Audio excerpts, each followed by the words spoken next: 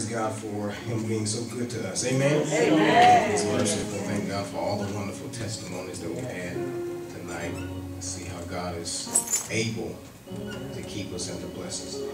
Take your Bibles with me to Hebrews chapter 4. Hebrews chapter 4, verses 12 through 16. We'll read together. Hebrews chapter 4, verses 12 through 15. Hebrews chapter 4. It says this: "For the word of God is living and active, sharper than any two-edged sword, piercing to the division of soul and of spirit, of joints and of marrow, and discerning the thoughts and intentions of the heart. And no creature is hidden from his sight, but all are naked and exposed to the eye of him to whom we must give an account. Since then, we have a great high priest who has passed through the heavens, Jesus, the Son of God. Let us hold fast our confession. For we do not have a high priest who is unable to sympathize with our weaknesses, but one who in every respect has been tempted as we are, yet without sin. Let us then, with confidence, draw near to the throne of grace."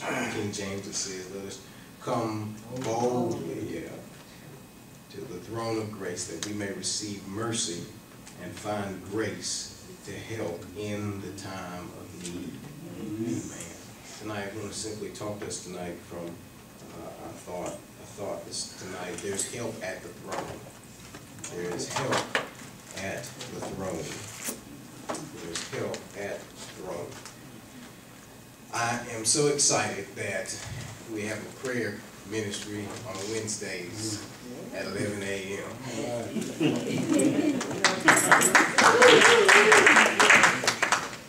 I'm excited about that because there's one thing that we need right now. It is prayer. Amen. It's a constant reminder. With the hurricanes that are coming through, the earthquakes that are happening, the threat of war from North Korea, just the things that are happening politically. There's a lot of unrest, and there's a lot of things that can really get you worried.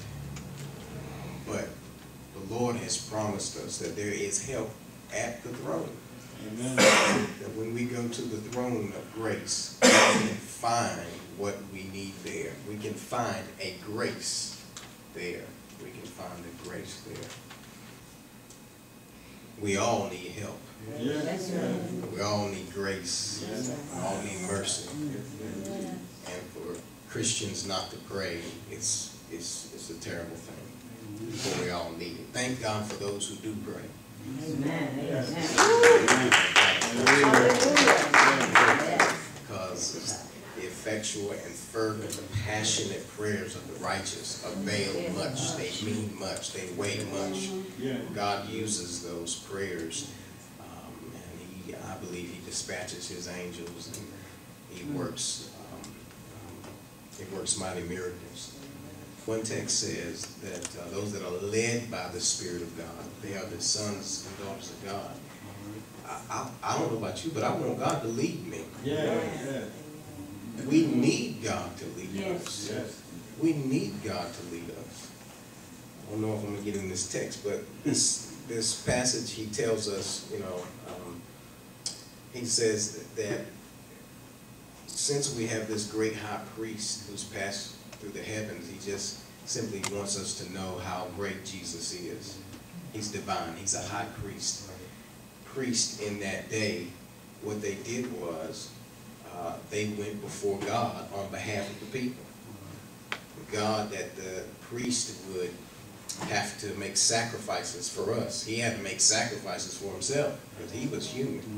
He could be in sin as well, so he had to pray for himself. A priest stood between God and the people. Amen. And one day, God was getting tired of sacrifices where they had to sacrifice these animals to him for the remission of sins. And what he did was, through Jesus Christ, he accepted the sacrifice of Jesus on the cross.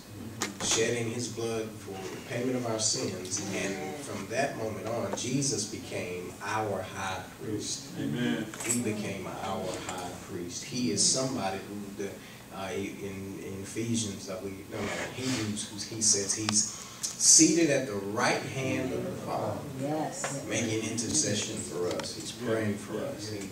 He's praying for us. He's a high priest, great high priest. He is there. He's divine. He is on top of his game. He is the one. He is the beginning and the end, the Alpha and the Omega. He's the eternal. He's the eternal one. He's the eternal one. And what I love about it is that he's alive and well. Yes. He's alive. He's, like the text says, when it says, for the word of God is sharper than any two-edged sword. That in the Greek, that when he says for the word of God, that word means logos. He's still talking about Jesus. It's the same reference to John 1:1. He says, for in the beginning was the word. It was the logos. And the logos of the word was with God. And the word was God. And there was nothing that was made except by him. The Lord Jesus Christ is eternal. He's eternal in the heavens. And so he is there. He is there making intercession for us. He is there as our high priest to stand before God on our behalf. But there's something else in the text that I enjoy, because not only is he eternal, but it also helps us to understand that the Lord is experienced. He's an experienced high priest. But the text says, for we have not a high priest, he says, we hadn't passed through the heavens, since we have this great high priest. He says, so we don't have a high priest who is unable to sympathize with our weaknesses. Or our infirmities, maybe your translation say. I talked about Sunday that there's strength for, he gives grace or strength for the weak. You know, he's on the side of the weak. That we get weak sometimes. And he's acknowledging this in the text. He acknowledges, for we do not have a high priest who does not sympathize with our weakness. Jesus knows what we're going through. Jesus is completely aware of our human frailties. Jesus is completely aware of our good and our bad. That's why I'm so glad as a Christian I don't have to perform before God. I don't have to try to be. We do not have to try to be something that we're not. We can be open and bare before the Lord. I'll talk about that in a minute. But before him, he already knows who we are. And he says here, for we have a high priest who is, he's not unable to sympathize with you. You know why he can sympathize with you? Because he's been there. He's been there. One text says it like this. He says, for he can deal greatly with the, it's another text that says, in Hebrews 5:7 says, in those days of the flesh, Jesus offered up prayers and supplications, Hebrews 5:7, with loud cries and tears. Jesus did. To him who was able to save him from death, and he was heard because of his reverence. Jesus understood our pain. He was touched with pain. He understood that he was tempted in all points just as we have been. Amen. You see, in order for Jesus to take our place, to take our punishment, he couldn't come as God, the divine. God created man, but watch this. God is not man. We are made in the image and likeness of God. God ain't made in the image and likeness of man. Amen. Let's get it straight. We're made in his image. He's not made in our image. That's why those 10 Commandments there, thou shalt have no other God before thee. Thou shalt not worship any other graven image. We are made in his image. He's not made in our image. And so in order for him to have an atoning sacrifice that was legal, God had to become human. He had to come through Jesus Christ. Romans 1 text says, well, God was in Jesus reconciling the world back to himself. So God is in the form of Jesus Christ, and Jesus comes as a human, comes through the birth canal, married, had to make it legal. If Jesus did not have on human flesh, he could not identify with our sufferings today. He was, the text says, tempted in all points, just as we were. He He had to deal with his own pride of life when he was in maybe Matthew chapter 4, Luke chapter 4, where he's being tempted of the devil himself, the lust of the eye, the lust of the flesh, and the pride of life. Jesus himself was tempted just like you and I. And he understands what we're going through. And what's great about that, not only is Jesus was touched with pain, and he knows about our pain because he's gone through it, but he has overcome all of it. That's the good news about being a Christian, is that he has overcome. And every trial and tribulation and hardship and every disappointing thing, when we lean on Jesus, we get comfort and joy and grace because Jesus overcame. And that's what keeps me looking up. Lord, you overcame. Because whatever's over my head is under his feet. Whatever's over my head is under his feet. He put all things under his feet. And a lot of stuff goes over my head, but whatever is over me, it's under his feet. He has all power. He has all authority. He is the ruler. You said, Reverend, it looked like things out of control. Don't you worry about it. We have grace. Our friend Jesus sitting beside God the Father. Our propitiation for us. He's an experienced Jesus.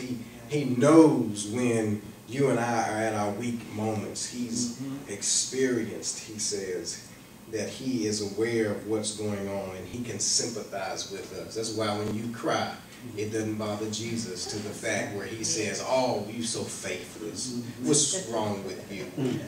What's wrong? You ought to know better. No, genuine hurt and genuine pain, the human experience, Jesus understands it. You know, there's one passage where a woman's son died. I am convinced as I read the text, this woman, she became a widow. Her husband died. And in those days, once the husband died, if there was a son, the son would take on the responsibility of providing for his mother, for the family. And then at this funeral, the daddy had already died, but then the son died. And the text says that when this funeral procession was coming by, Jesus saw it and had compassion on her. And Jesus rode up on the lady and said, tell the boy, get up from here. You get moving on. What's the point? Jesus had compassion on her. And here's something else, that not only is that Jesus' compassion, but it's also the heart of God. Because Jesus said this, what I do is what I've seen the Father do. He said, what I say is what I've heard the Father say. So Jesus, he's touched with this compassion, and he's got the permission to go raise this young boy from the dead. Why? Because even God has compassion. I said God has compassion. I know you see people dying and you're saying, how can God be loving and compassionate but yet allow it? Don't be fooled. God is compassionate. God grieves at the sin that man is doing. God grieves. The Bible says that the earth is groaning. The Bible says that we are groaning. God himself, this was never his original intent. And he grieves at the dismay of man, how children are treated, and how loved ones, wives, husbands, all kinds of foolishness. God has compassion on us. He has compassion with us. And so he can sympathize with what we're going through. So he's eternal. He's experienced, but then finally he's expecting. He's expecting us. It's in verse 14 where he says, therefore then, let us come boldly to the throne of grace, that we may find grace and receive mercy and grace and find help in the time of need. He is he's expecting us. Jesus is expecting us because he says, listen, I know you're going to have pain in your life. I know you're going to run into obstacles. I know you're going to have your back up against the wall. So here's what it is. I'm expecting you. Come boldly before the throne of grace. So you can get some help at the right time. Now, that word boldly, I used to think it meant, in my praying, I would be praying to the Lord, and, you know, I'd worship, and then I'd move from one decimal to another decimal in my volume.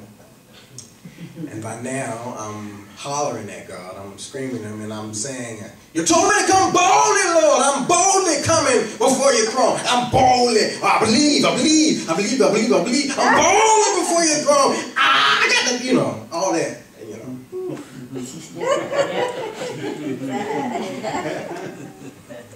You're right. I usually take a nap after prayer.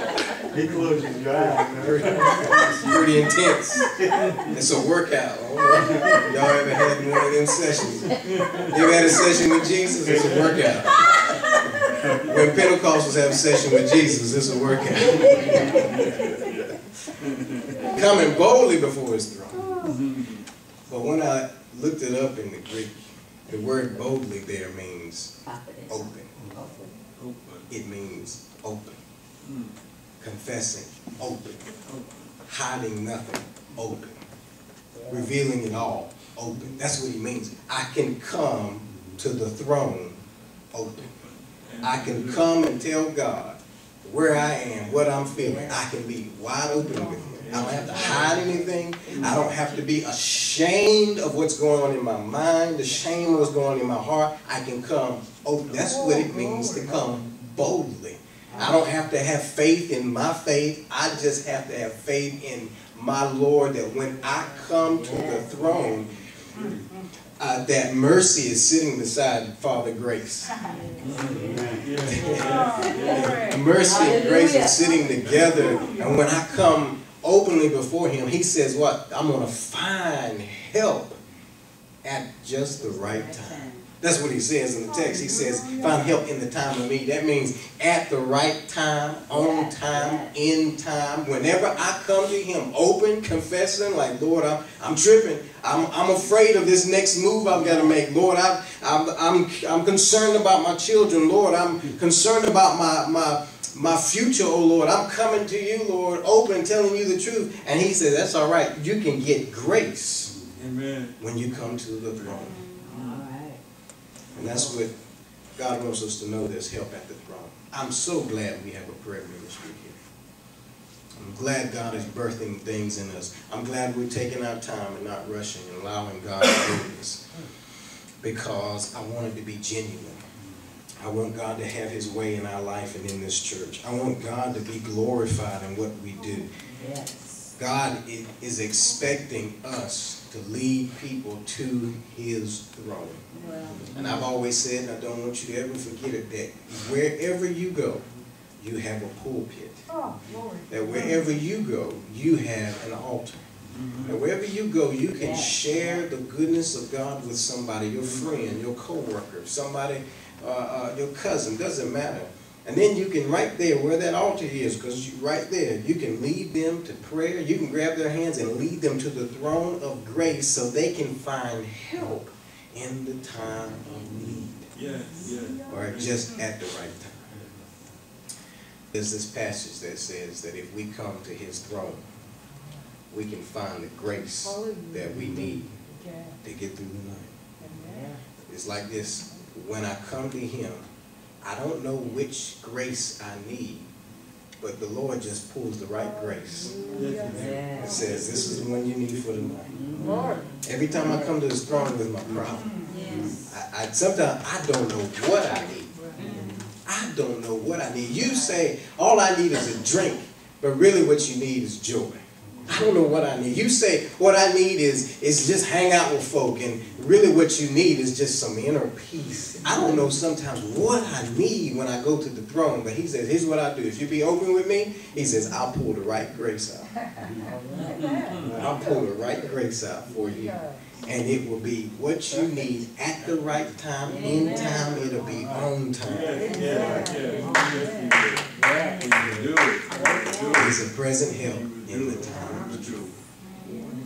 So I thank God. So let us remember that. Every time you pray, every time our prayer ministry, every time you come to the throne of grace, I pray all of us as we go, as we live, just remember, when we go, prayer is a serious thing. It's a powerful thing. We can talk to God, you talk to him like he's your best friend, that's cool, there's nothing wrong with that, but also remember who you really are talking to.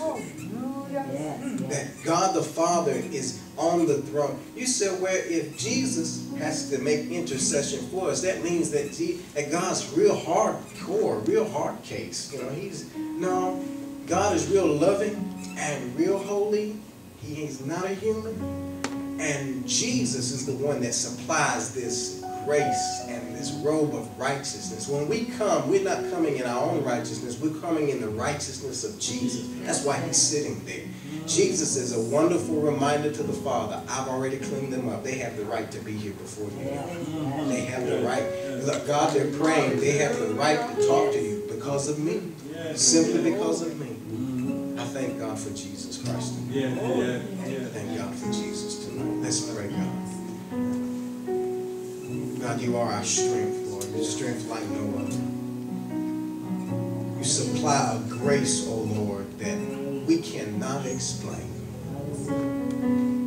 Something so divine and so awesome.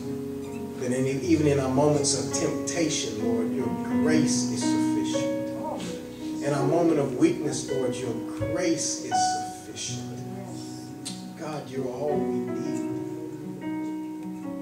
Dear Jesus, we thank you for allowing us to be able to come to the throne of grace openly,